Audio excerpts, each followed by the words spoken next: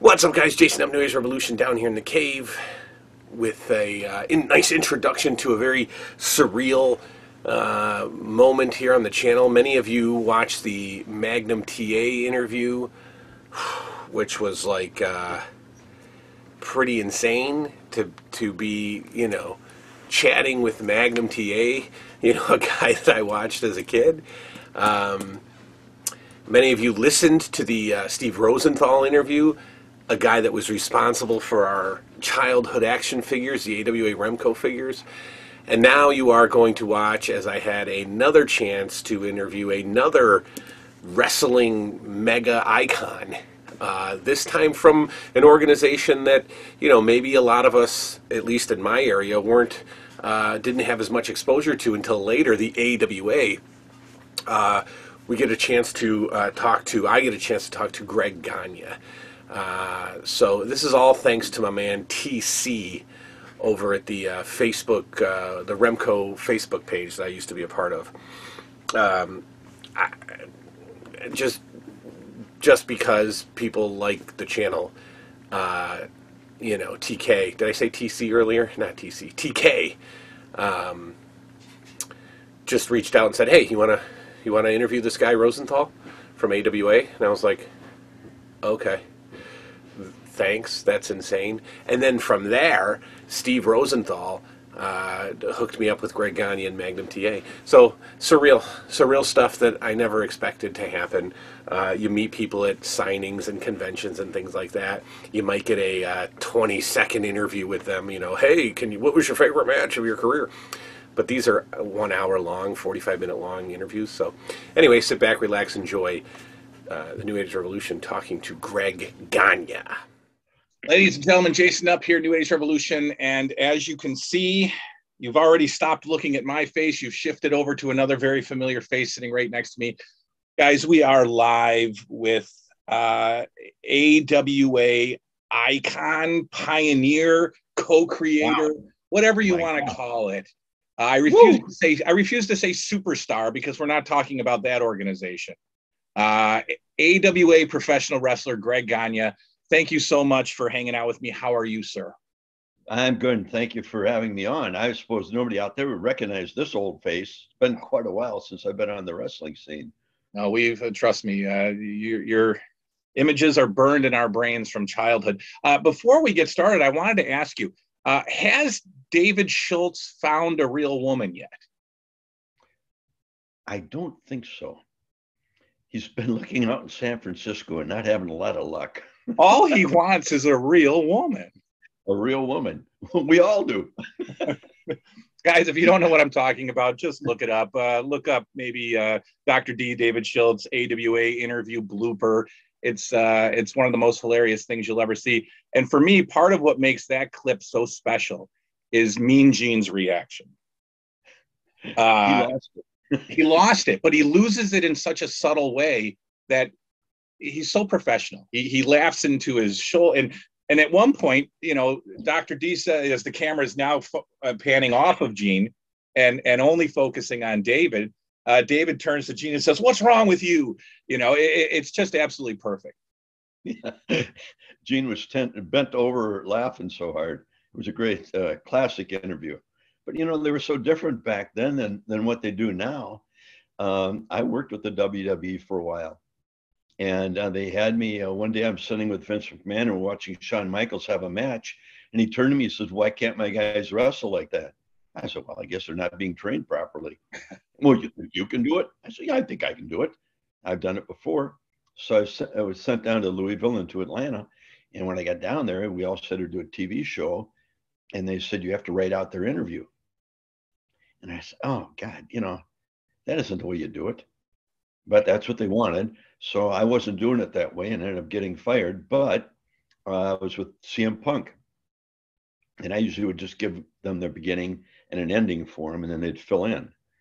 And he was pouting around that he, not getting called up and all that. They're telling me I'm never going to make it. I'm not going to make it. And I said, "So you're a little pissed off?" He said, "Yeah, I am."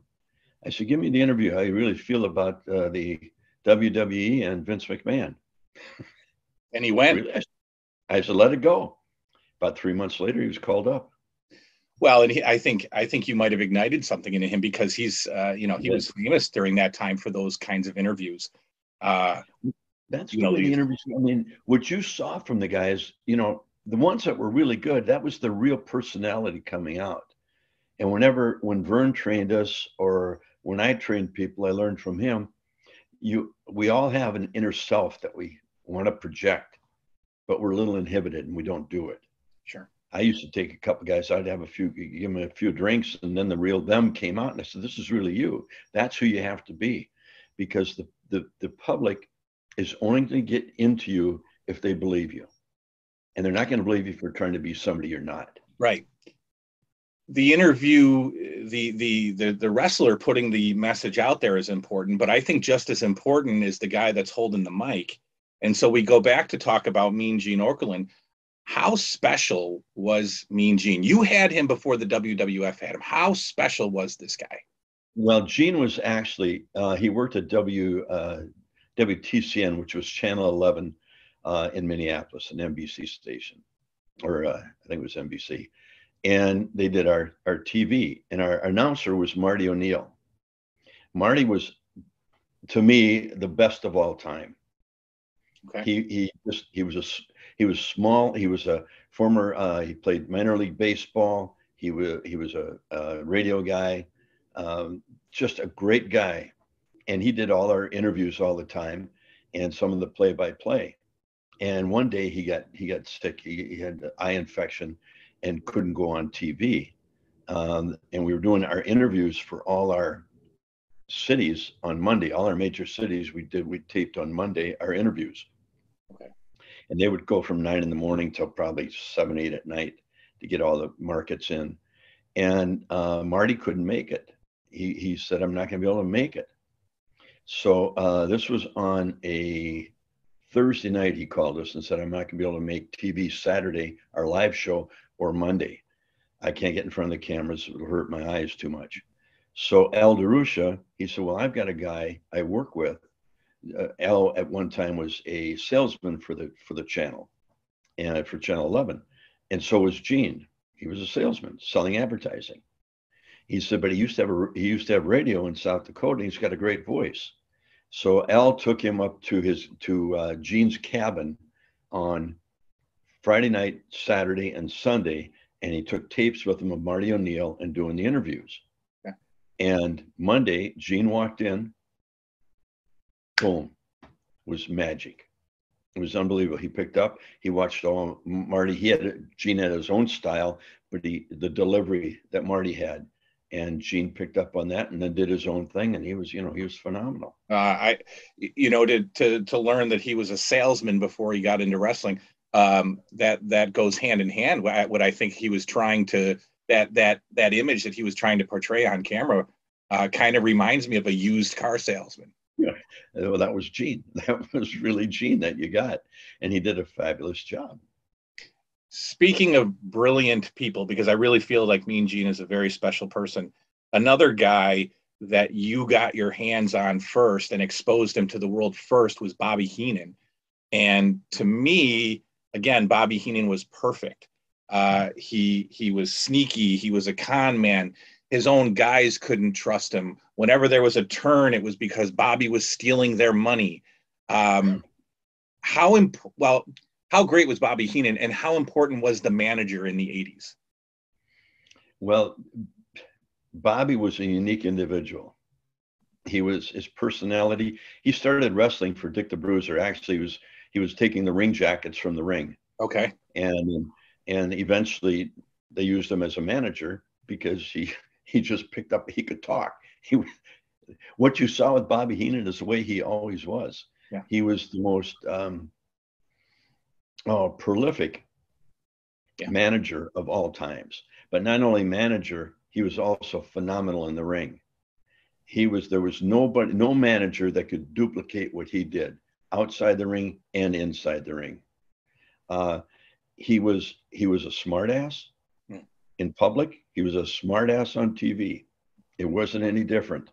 And there's so many Bobby Heenan stories of the pranks he used to pull on people and get guys fighting one another. just stir him up, tell this guy, hey, this guy's talking about he's doing this. Then he'd tell this guy over there, and pretty soon these guys are having it out, and he's over there laughing his ass off. He was brilliant. Yeah. And Bockwinkel and Stevens, Bobby worked for the Bruiser, and he worked in Chicago once in a while. And then he wanted to get out of there and came up to the AWA, and they matched him up with Nick Bockwinkel and Ray Stevens. And that thing clicked like that. Yeah. Bockwinkel and Stevens were phenomenal in the ring, pretty good talkers, and Bobby was just what they needed. And they were the longest running ever AWA tag team champions, 3 years. And they were just, I mean, they sold out everywhere they went. I think everybody gives credit to Bobby Heenan for being, a manager and his mic skills, but in the ring, again, very underrated. His ability to, I don't want to talk too insider terms, but to sell, the fact, him flipping over the ropes and just the way he would sell a punch from a guy, even as a manager taking a punch on the outside of the ring, you could blast him and he'd go flying over the ropes or flying over the corner turnbuckles. He was fantastic. He gave the people inside and outside the ring what they wanted. He was the guy everybody wanted to knock the crap out of. Yeah.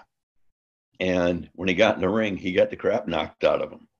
And it was magic. He was sensational. I mean, when you put him, I would put him as the top, the number one manager of all time. Yeah. Probably in the top 5 in ring performers. Yeah, I would agree 100%. Top 5 wrestling personalities, period, of all time. Yeah.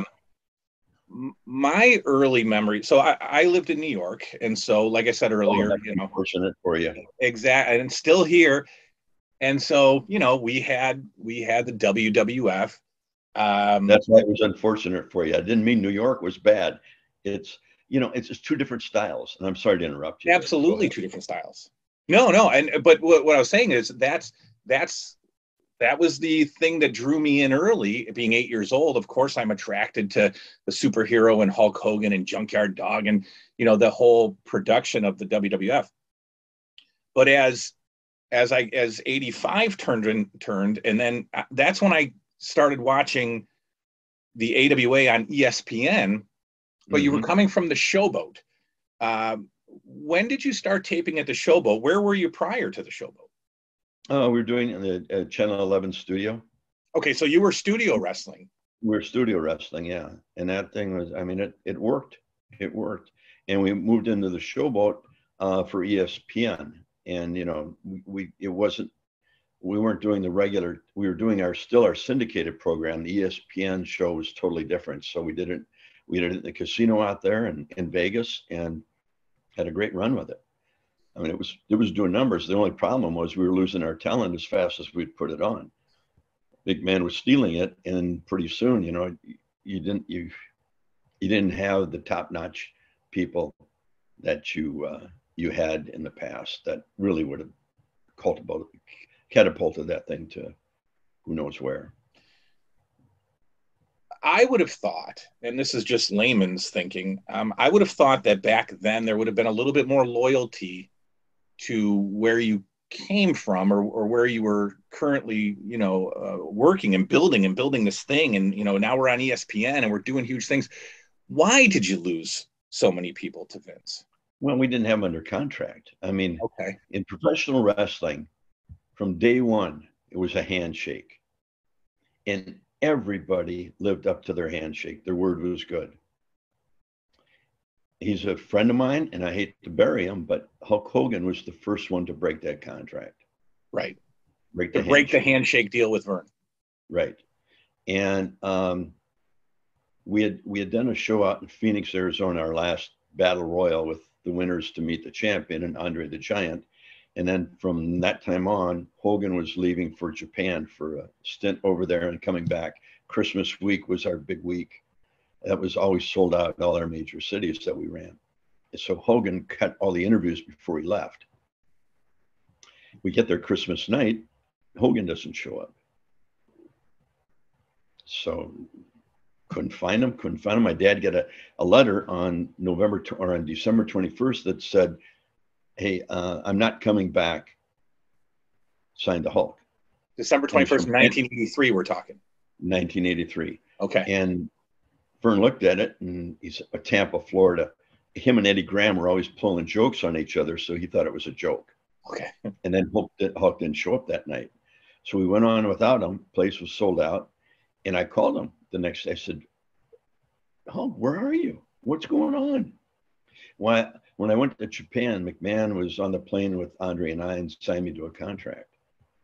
And I said, "Well, this isn't the way you do business. I mean, fulfill your agreement with us, make this Christmas week, and then go. But you fulfill your commitments. You don't just walk out on people like that." And he said, "Well, Vince is paying me more to stay home." So the rest was history. You got to think that world title run had to have been a part of that airplane conversation because it happened a month later. Yeah, well, I'm sure it was. Hogan was always, hoping to be a champion. We actually had a deal, and nobody else knows this because we had to sign an NDA. We had, before Hogan left, it was about end of August, CBS came to us, network.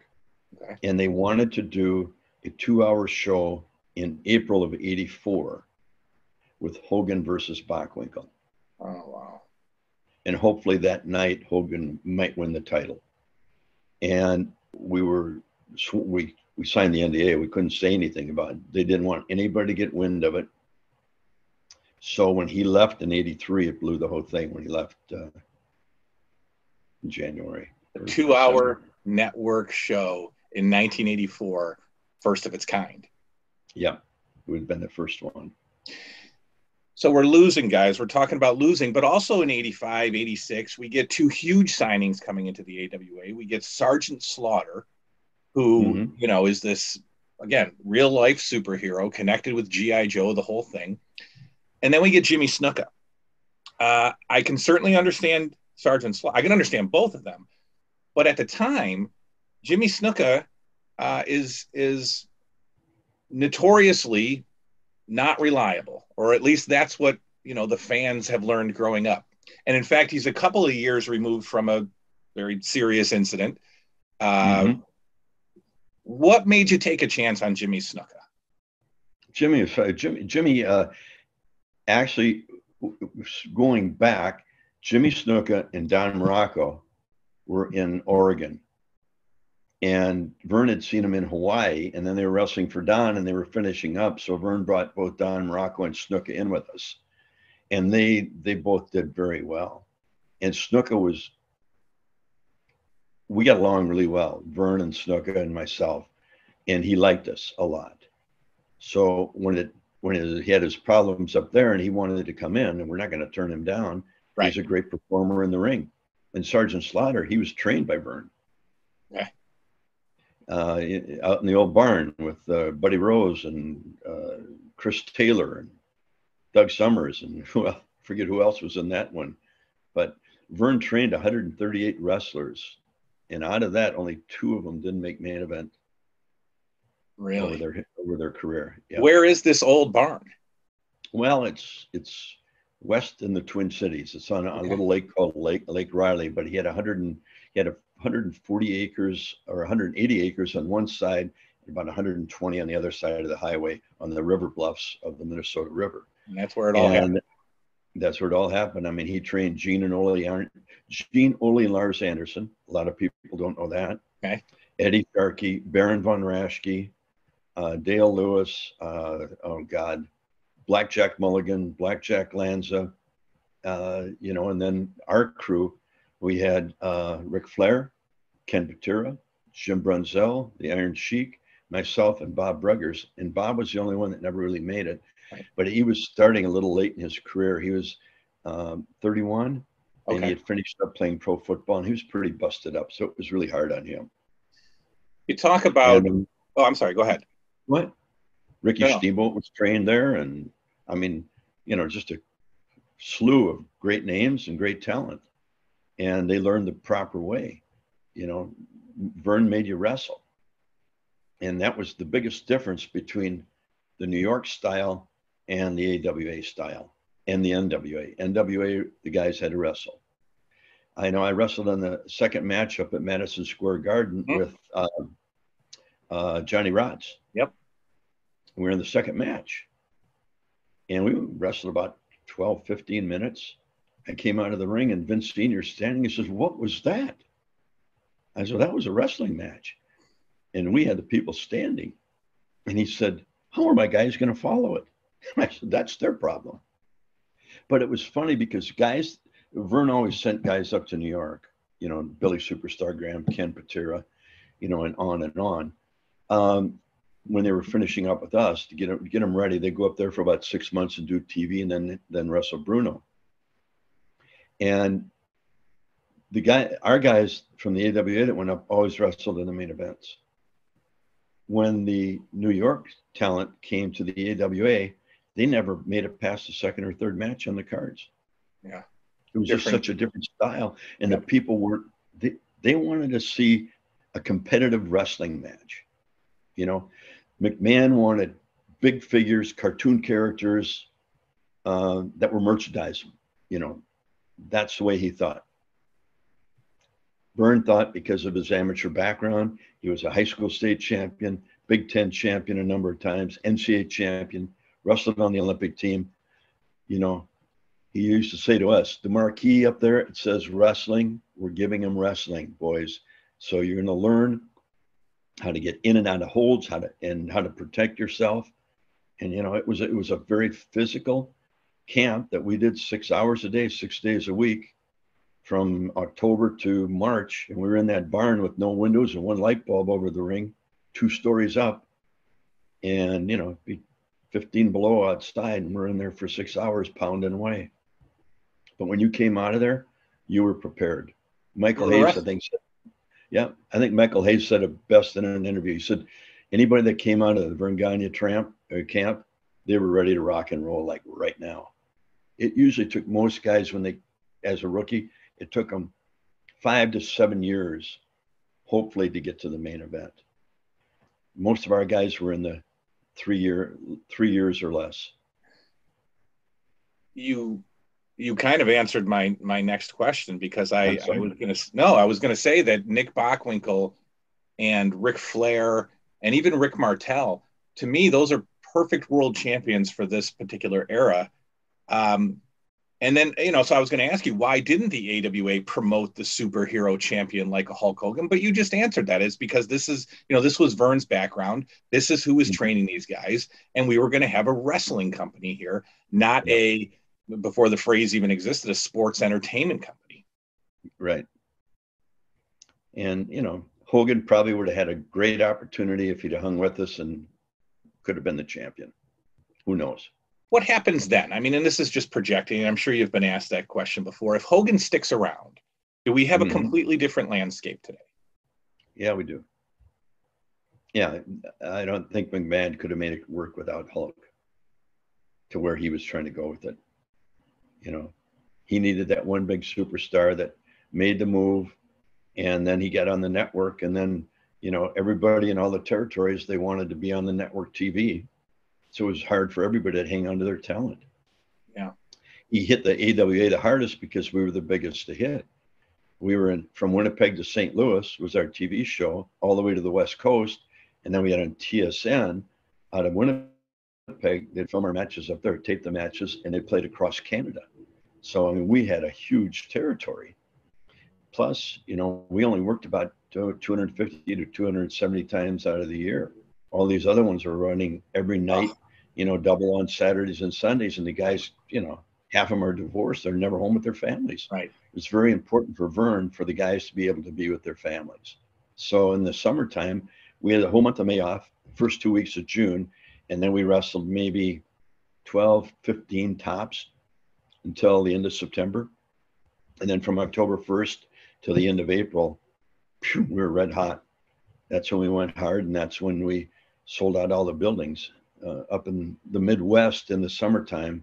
Yeah. People have been locked up in the winter. they want to go outside, and it's hard to get them back into the arenas at that time. So we just picked the right time to do it, and he gave us the time off, which was great. I was able to coach my kids in football and baseball, and Yeah. watch my daughter play sports, you know.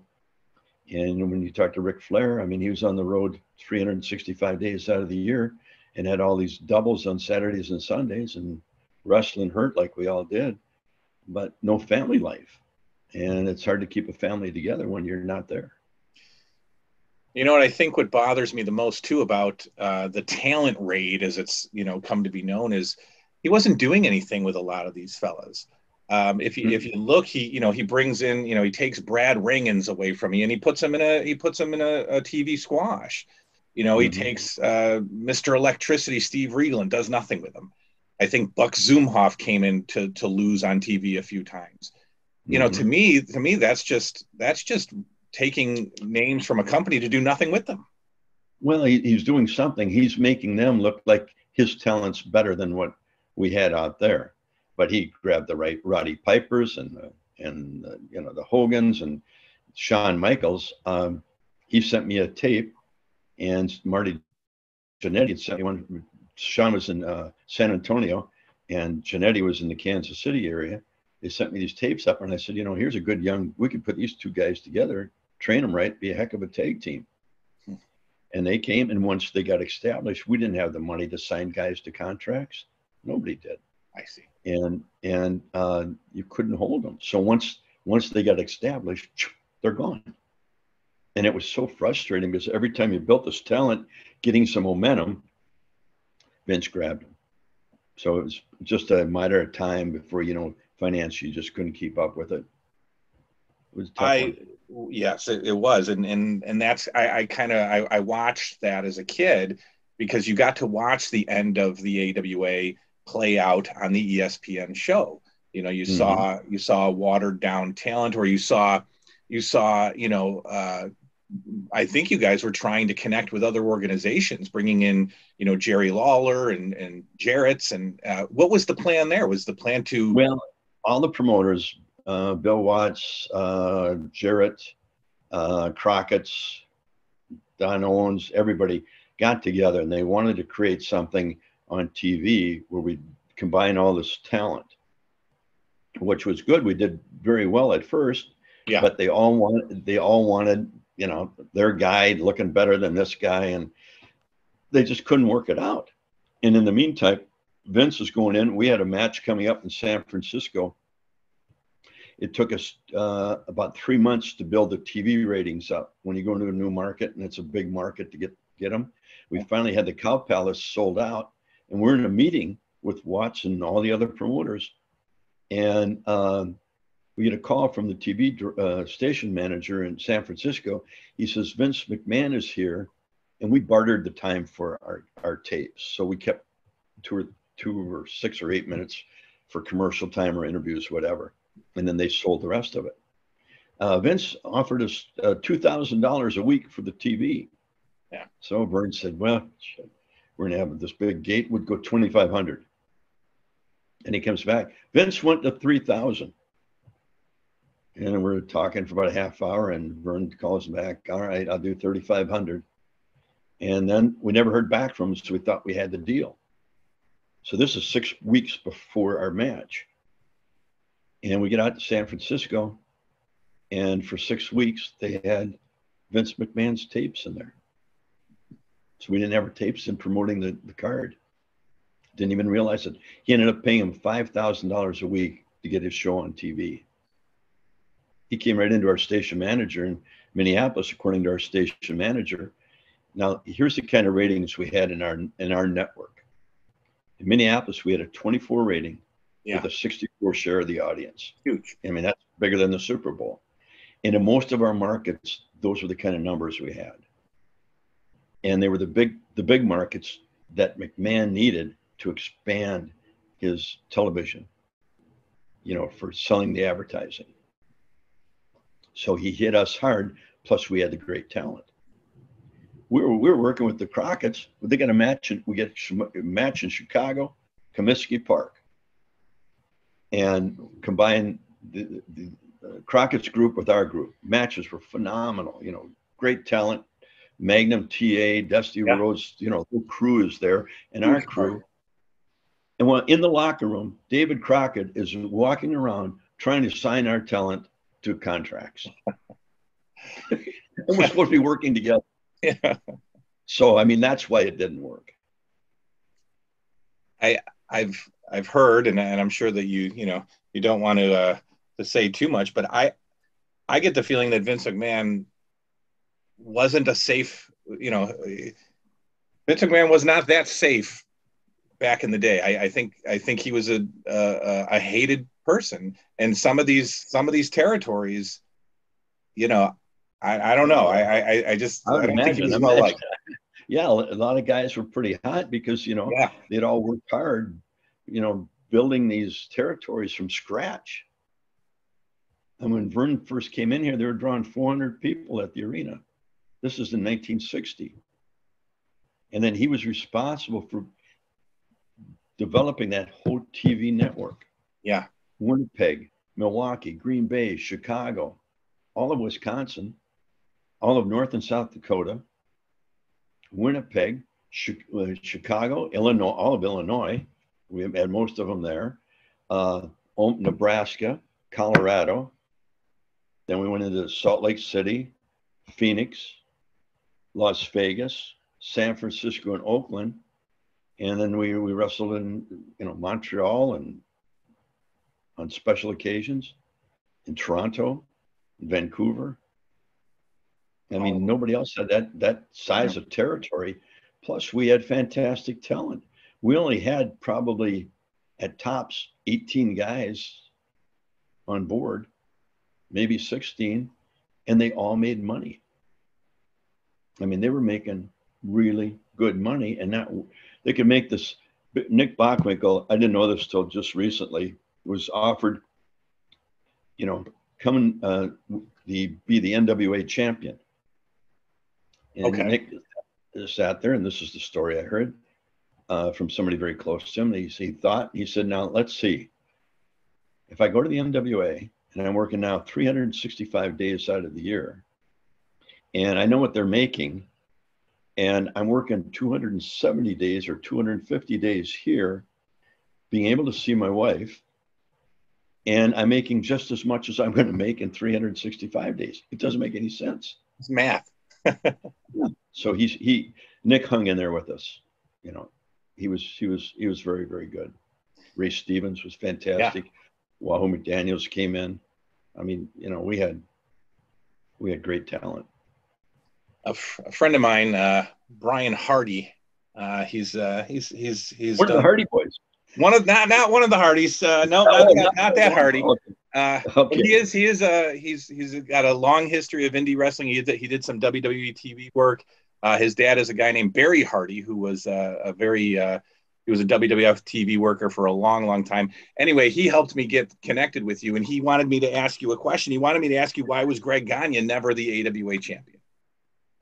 Couldn't beat Nick. Okay. Couldn't get out of the sleeper. No, it was, I